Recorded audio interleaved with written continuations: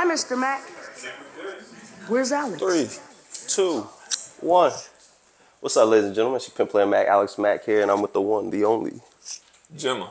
Jema, and he just got done performing here at Live from the Land. First thing?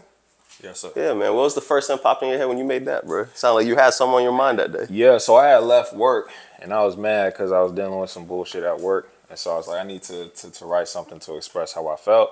And that was the first thing that came into my mind. I heard the beat, and I'm like, let me just go ahead and vent and talk about it. So that's how it came about.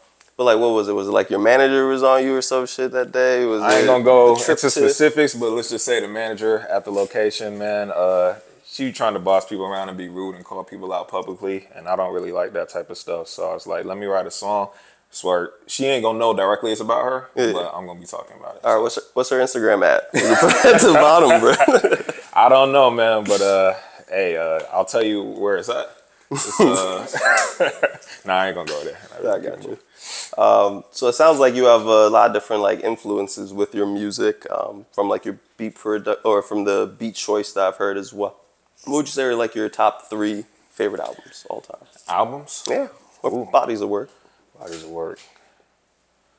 Let's go Kendrick, Good Kid, Mad City. Classic. Whew, that's a deep question.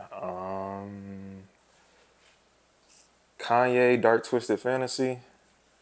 And then, let's see, what else?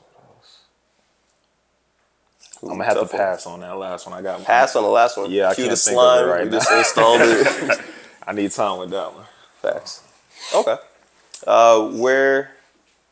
Where do you want to go next from your music standpoint, artistry? Yeah, so I've been working on this EP for quite some time. It's called Vida Reali.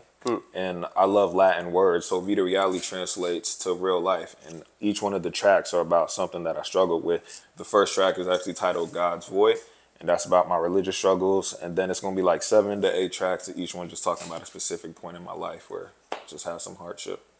Interesting. I've been looking at spirituality a lot, doing a little bit of my own research and everything. Sounds like there's a little bit of a resurgence in people's conscious right now. Do you think there's a specific reason? Is it the climate today, or? I think people are getting tired of like the normal day-to-day routine, and they realize like the mundane aspect of life, so they're looking for something more.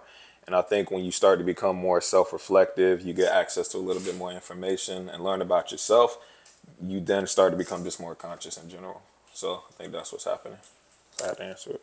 Well, I appreciate you continue to contribute to our consciousness, man, keeping us top of mind, bro. I appreciate you. Thank you. Good looks.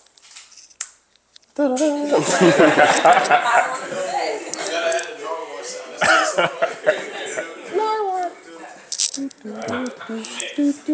Mr. Mack.